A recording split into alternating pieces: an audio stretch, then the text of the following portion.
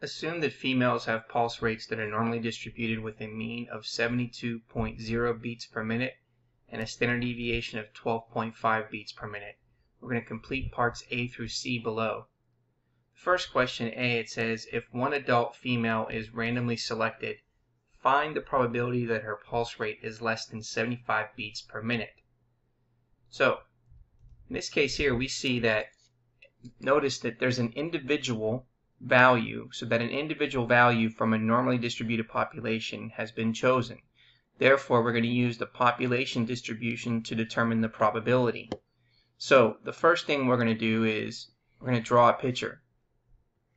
Okay, so we're going to draw the picture of the bell curve.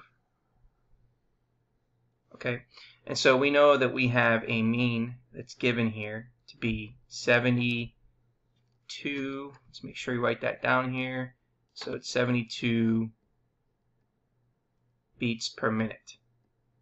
Okay, and then we also know that the given standard deviation is equal to 12.5. Alright, and so in the question it's saying that if one adult female is randomly selected, find the probability that her pulse rate is less than 75 beats per minute. So that means that we're going to take a note here, and then we're going to put in 75 since that is to the right of 72.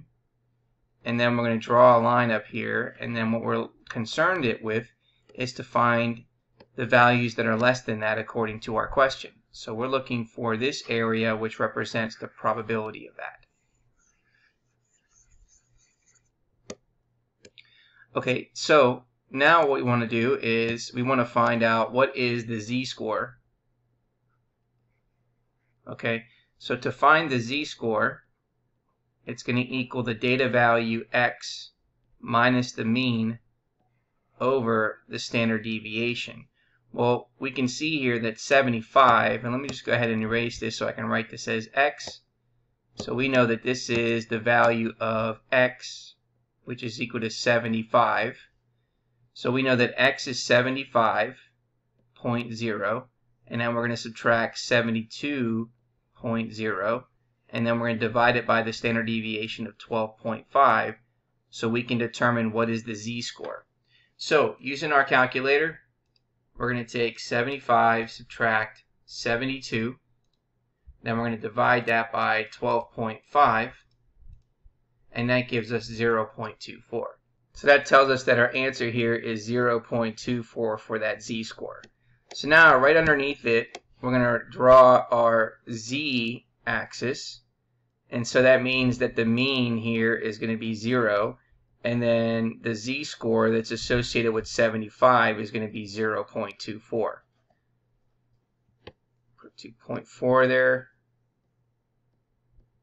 Okay, so now in step number 3, what we're interested is to find the probability of when z is less than or equal to the z-score of 0.24.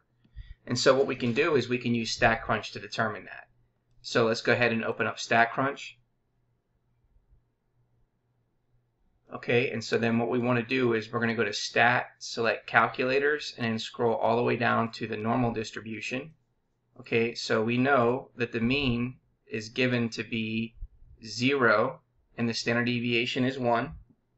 And so now we want to make sure that we want to find the probability of when the z-score is going to be less than 0.24.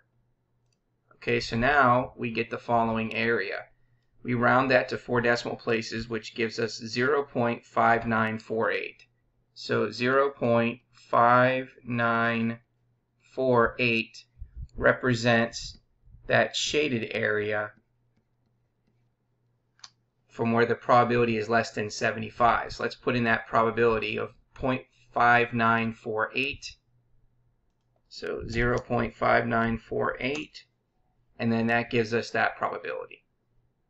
Okay, now the next question says that if 16 adult females are randomly selected, find the probability that they have pulse rates with a mean less than 75 beats per minute. So let's go ahead and do that. So here it says, in this case, the desired probability is for the mean of a sample of 16 females. Therefore, we're going to use the central limit theorem, and the central limit theorem applies when a population has a normal distribution or the sample size n is greater than 30. So according to the central limit theorem, the distribution of sample means is the x bar, which is the sample mean, is approximately normal with a mean given by the mean of the sample means, which is equal to the mean, and then the standard deviation is given by the standard deviation of the sample means, which is equal to the standard deviation divided by the square root of n. Okay, so what we're going to do is we're going to do the same thing like we did in the previous procedure. Okay, we're going to draw our picture, which is our bell curve. Okay, and then we know again that the mean is 72. So we know that the mean is 72, but this is the mean of the sample means. Okay, and then again we're looking at the value of x, which is 75 beats per minute. And again, we're just going to find the same area to the left of this. But now we need to take into consideration that we're now using this following formula for the standard deviation. So for step 2, this is what we're going to do. We're now going to use the following formula. We know that z is going to equal x minus the mean of the sample means divided by the standard deviation over the square root of n. Or in this case here, let's just write that formula out, which is over this, which then becomes x minus, again, the mean of the sample means, and this formula is the standard deviation divided by the square root of n. Okay, now let's make note that our standard deviation is equal to 12.5. Okay, we know that our mean is equal to 72, and we know that n, which is equal to 16. So now we're going to plug that into our formula. So we have x, which is equal to 75, minus the mean, which is 72, over 12.5 divided by the square root of 16. Okay, so now we can go ahead and then plug this into our calculator. So 75 minus 72 is 3. Okay, and then if we take 12.5 and then divide that by the square root of 16, which is 4, well, that gives us 3.125. And so 3 divided by 3.125 gives us a z-score of 0.96. So now our z-axis is going to be the following. We have the mean, which is equal to 0, and now the z-score of the 16 samples is going to be 0.96. And so what we want to do from here now is now find the probability of when the z-score is going to be less than or equal to 0.96, and we're going to use StatCrunch to do that.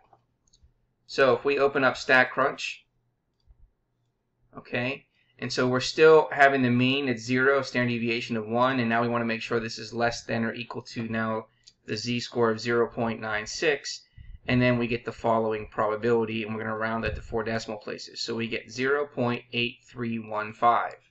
So we get 0.8315, 0.8315, and so let's put that in there, 0.8315, and therefore that gives us the probability there.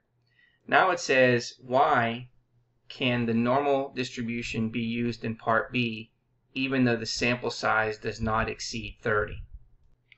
Well, since the original population has a normal distribution, which it tells us that, the distribution of sample means is a normal distribution for any sample size.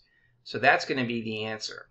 Okay, it says since the mean pulse rate exceeds 30, which it doesn't. Since the distribution is of individuals, not sample means, that's not true. And since the distribution of sample means, not individuals, the distribution is a normal distribution for any sample size. The answer is A.